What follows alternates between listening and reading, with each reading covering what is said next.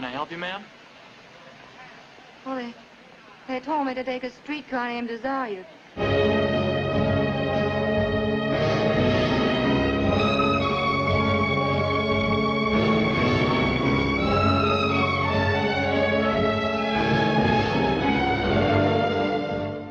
When I look at a streetcar named Desire, my mind always goes inevitably towards the confrontational aspects of the play, and I find myself looking at it in a similar way that I do to revenge plays such as Hamlet or Othello, an old school tragedy. I mean, for one thing, when you look at the four main characters of the play, you already find a setup for the bloody contest that will soon unfold. With Blanche Dubois, for example, you have a figment of a bygone era, one associated with the magical fantasy of the world rather than what they view as a bitter and harsh reality. I don't want realism, I want magic. Magic. Yes, magic. I try to give that to people. I do misrepresent things. I don't tell truth. I tell what ought to be truth, and if that is sinful, then let me be punished for it. Don't turn the light on. She's ruled completely by her philosophies, and finds herself unable to compromise her necessity for illusion with the bitter reality of life.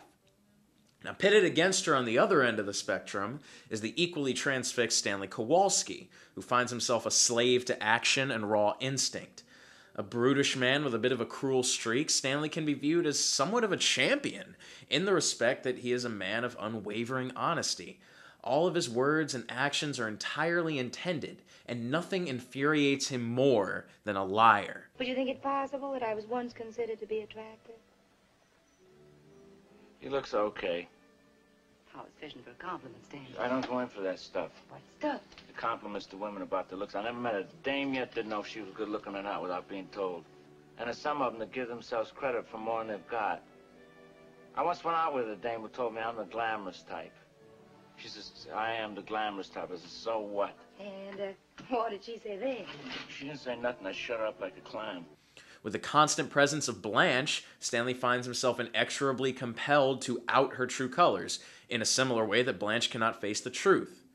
As such, the two are in constant and consistent conflict, which drives the story all the way to its bitter conclusion, thus setting up the whole bloody contest that revenge tragedies are famous for. From another standpoint, A Streetcar Named Desire takes this early tragic structure in the sense that this bloody conflict between Stanley and Blanche inevitably comes at the sacrifice and pain of those around them.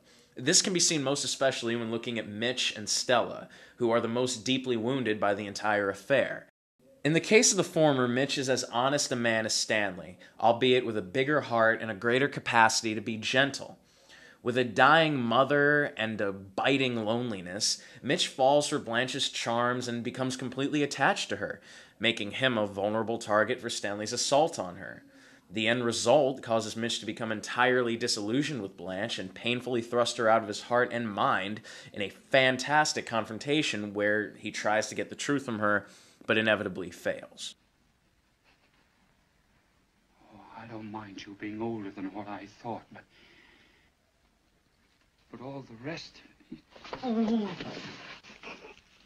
that pitch about your ideals being so old-fashioned and all the malarkey that you've been dishing out all summer. Oh, I knew you weren't 16 anymore, but I was fool enough to believe you were straight. Equally detrimental is the situation of Stella, who is forced to wait on her alcoholic sister Blanche out of compassion for who she once was. This provides great strain not only from Blanche, whose lies and judgments permeate Stella's mind as easily as they do the walls of the house, but from Stanley as well, whose frustrations and animosities towards Blanche violently manifest themselves in bitter arguments and physical altercations with his spouse. All of this serves in breaking down the once happy marriage between Stella and Stanley, even to the extent that it malforms their child's birth with the infamous rape scene. How well have you...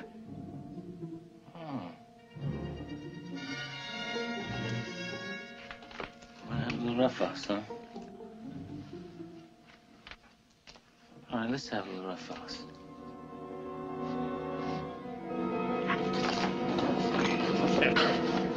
Tiger, drop that bottle top.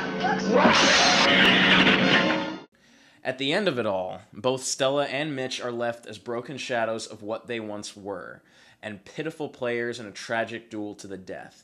This duel in question doesn't lead to the demise of any person in particular, save maybe for Blanche's own mind, but it remains a costly and torrential one for all those involved nonetheless.